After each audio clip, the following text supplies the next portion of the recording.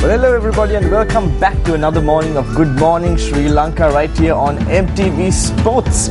Of course, the weather has been quite hazy these days and I hope this day turns out well.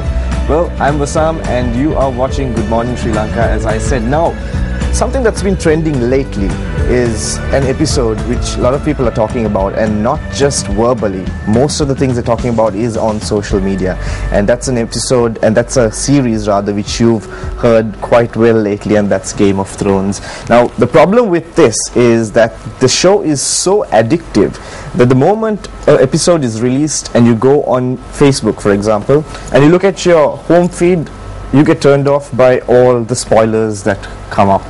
And that's the problem with social media. Social media has taken over our lives lately, and if you go on Twitter or Facebook or whatever these channels, sometimes you come across these spoilers. Now, talking about Game of Thrones, if you are a fan and if you do watch the show constantly, you would also go through its introduction, which is quite a beautiful animation.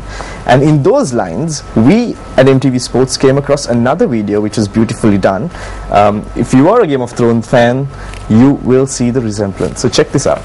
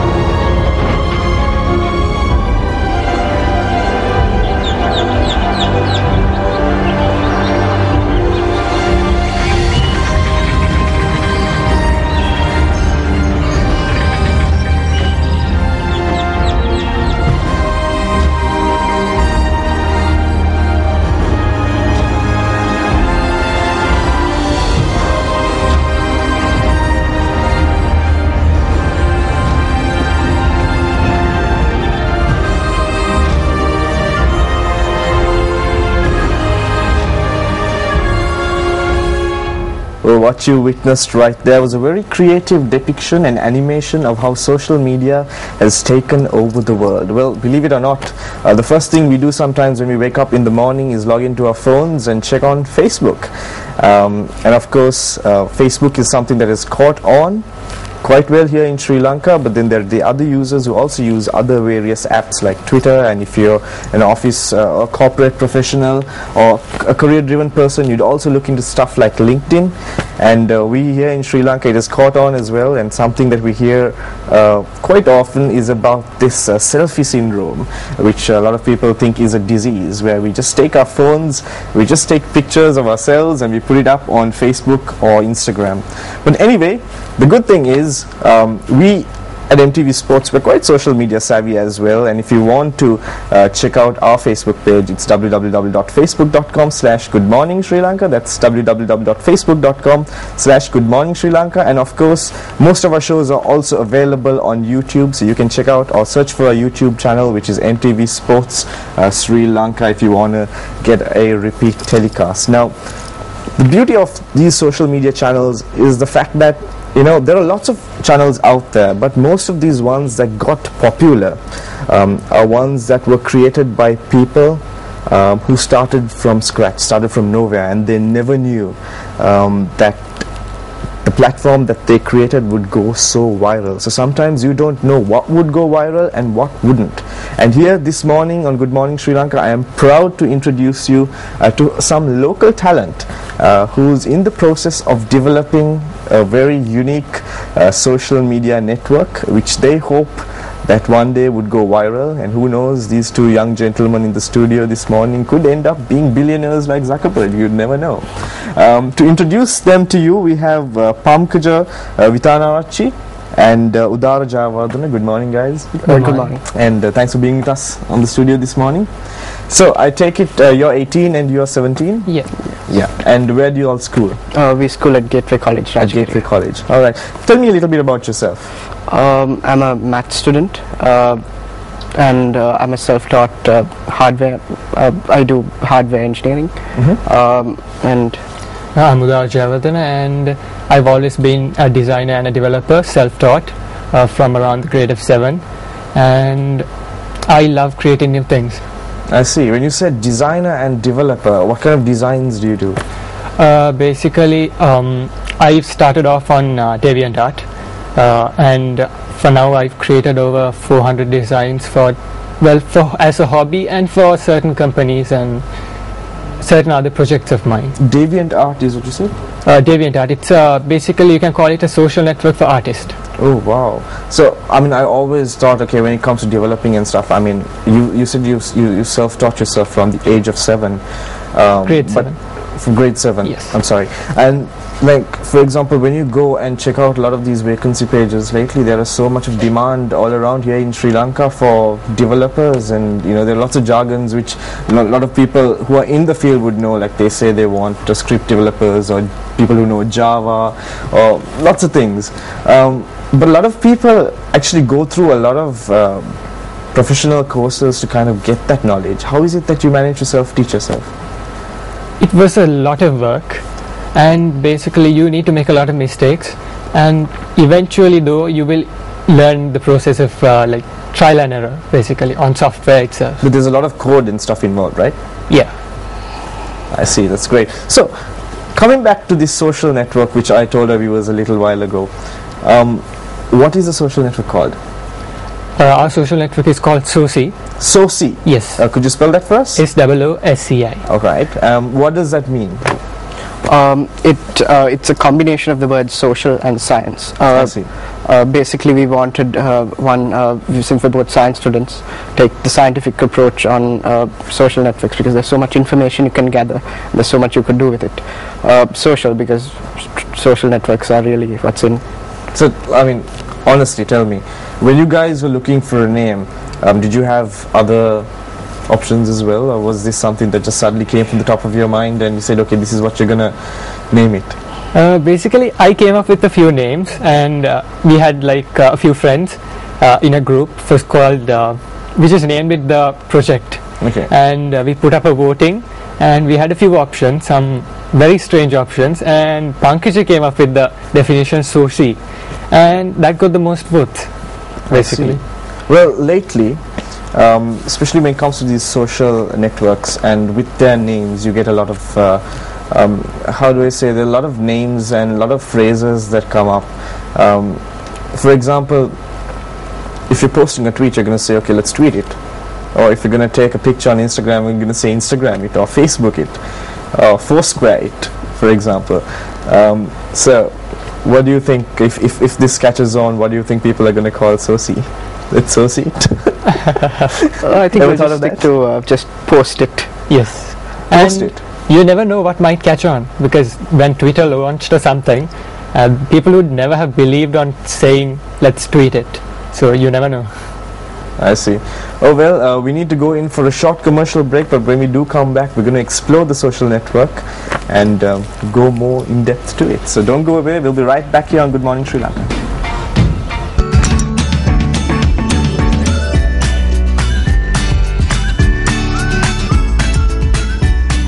Welcome back to Good Morning Sri Lanka. Social media is the topic for this morning, and on that note, if you do want to visit our Facebook page, it's www.facebook.com/goodmorning Sri Lanka. That's facebook.com/goodmorning Sri Lanka.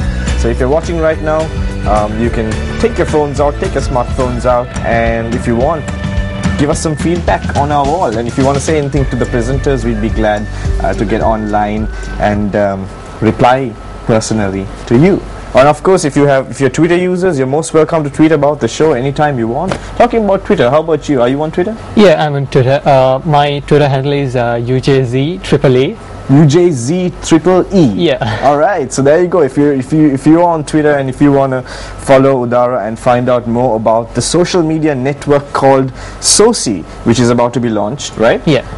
If you want to know a lot more about that even after the show, the easiest thing is follow Udara's Twitter handle, which is UJZ-E-E. UJZ-E-E, and Udara has promised us that he's going to keep tweeting updates. And if you want to follow me on Twitter, it's Wasam Ismail. That's WASAAMISMAIL. And of course, getting back to our topic, which is Soci. Okay, now each social media network has its own different concept. So, and of course, some of these networks also has its similarities. Like, for example, something I've noticed is the fact that G+ always tries to keep up with Facebook, and sometimes even the kind of things they come up with are very similar to Facebook, except for maybe G+ has circles and Facebook, it's a whole different concept, and Twitter is a whole different concept altogether to LinkedIn to something like Instagram. So give us an insight of what your concept is like. Pankaj, would you like to take it? It's fine. Sure. Okay. So Soci, when people think of social networks, they directly go right into Facebook and all the problems it has and etc. But we want people to forget about it on Soci. We want to redefine what social networking is. We want to build a social network for mainly close friends and family, and help link up people in a way, in an unimaginable way, like for the future. For example, our Soci brand and our apps sort of, and our website, everything which it's meant to update itself automatically and keep you linked with your friends and close friends and family automatically, sort of. I see. So if you were to give us an insight as to how it would work, could you comment on that? Yeah, sure. What I really do is the hardware, which is a wristband. It's a fitness tracker of sorts, but it does more than the usual fitness tracker. Emotions, it could keep track of how you felt during the day, where you felt stressful, where you felt happy. So how does that work really? It measures a lot of things, really the biology of it. Wow. Heartbeat, pulse, skin conductance, a lot of there's a lot of science that goes into this. Wow. So okay, this particular thing, this tracker you were talking about, is it a part of the main social media network? It's one way where you can. It's one way to input, where you, as in Facebook, where you would type up a status. Here you could wear the wristband and let you share what you normally couldn't. Yeah, that's the whole idea behind Soci. If you run, basically if you run 800 meters a day, the brand records it, and you can sort of show it off on your social network by just simply clicking a button, and it'll put it up. I see. Yeah. Okay, if we take the two of you, which aspect do the two of you contributing? As I said, I was hardware, where I would make the wristband. I'm currently doing development for that, and Udara is working on the website and the back end for the website. I see. So so you're the software guy and he's the hardware guy. Amazing. Yeah. So who came up with this idea? Well, the software was all Udara's, the concept. Basically, one day in school, he comes up to me and says he found out that people have been using tweets to find out the spread of disease outbreaks, and then he got the idea for a social network that would use both science and the social aspect. And then I came along and said, why don't we put some hardware and make it more effective? This is really cool, because also if you take the history of some of these social networks like Facebook, for example, usually it's apparently a combination of people who comes together, like maybe 2 or 3 people who come together and put this, and then later on when things go really great, then comes in the lawsuits where there are disagreements. So hopefully the two of you won't get into a lawsuit in a few years when your social network gets extremely popular. Pretty sure we never will. My advice to you, drop the legal contracts right away. But talking about social media in general, I mean, we've seen how it has spread globally to such an extent where sometimes people are more